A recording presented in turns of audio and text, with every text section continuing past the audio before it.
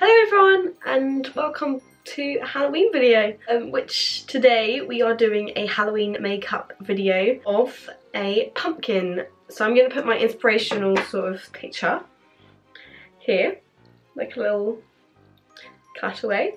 So yeah, I'm going to be doing that today, so I thought I'd just get on with it and show you how to create this look by yourself. You're going to definitely need an orange face paint. I'm using my orange Snazzy one. A white face paint, my white Snazzy one, and my black Snazzy one too.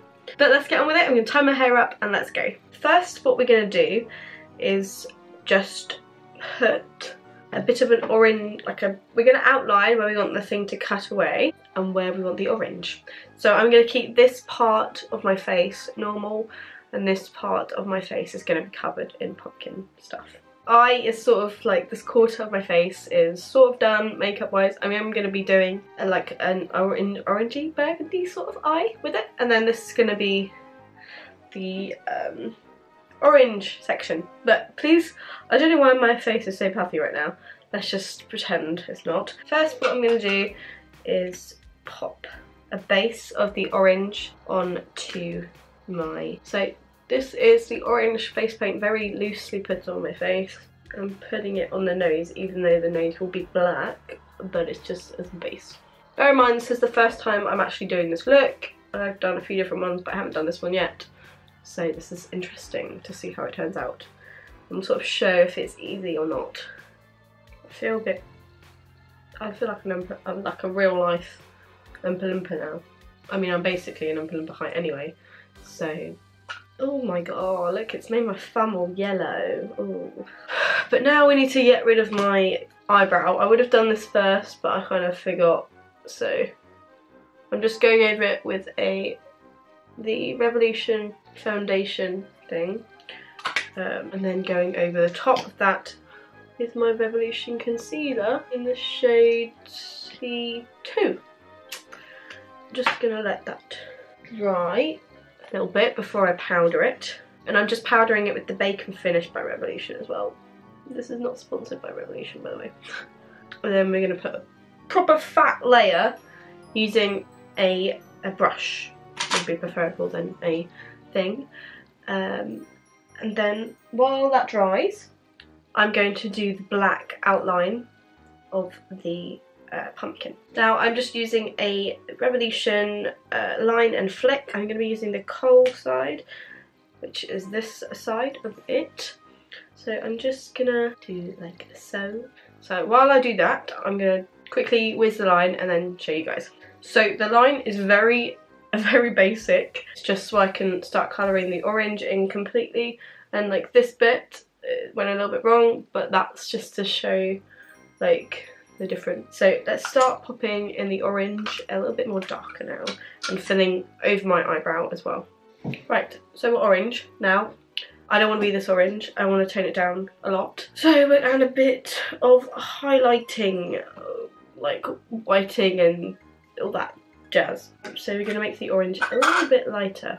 So I'm sort of doing it in stripes like an actual pumpkin would have. Can you see what I mean? Probably not. I mean, my eye's going to be dark anyway, but I don't want to make it too orange. So, hence why I'm adding in a bit of white to make a sort of yellowish tone. So, that's added a lot more sort of, not texture, that's not the right word, but like pumpkin-y vibes, I feel. So, at the moment I'm just redoing the line a little bit more defined as such. So where I've highlighted, I'm just going to be putting a very faint line using the kohl pencil just to reiterate where the light and dark sections are like a pumpkin. Okay, now we are just going to blend that in, but we're going to do it with a slightly damp brush like so. It just sort of smokes it out a bit, and just do that with all the lines you've created. Reiterate the colours all the way through and make it a bit more sort of real life like. So I've literally, my camera died and I didn't realise, so I've just highlighted bits using a bit of a white and orange mixed together, redone the line a little bit more clearly with a black liner instead. Done a very simple orange sort of eye, and just tidied up this so it looks a bit more normal, and done a cat eye on the end. And now we're just going to do the black outlines for the eye, the nose and the mouth. So very simply, I've done the triangle, the nose and the mouth, of which we're all going to put complete black colours in. So I'm just going to be using Snazaroo black face paint with a brush to put in through. So it's all coloured in now, and I'm quite happy. I've just highlighted a little bit more as well in the areas.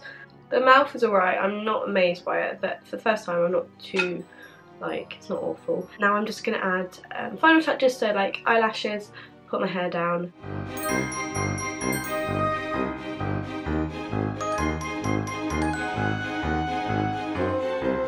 So that's it done. This is the final look, and yeah, I'm quite pleased with it. Not too bad for first go, I think, and I'm not brilliant at makeup, I'm not professional or anything, this is all very amateur for me. But yeah, I really like the effect of the nice bit here and the contrast. If you like these videos, give a thumbs up and comment down below what you want to see next. Hope you enjoyed it, and give a thumbs up and subscribe if you haven't already. Yeah, see you soon, bye!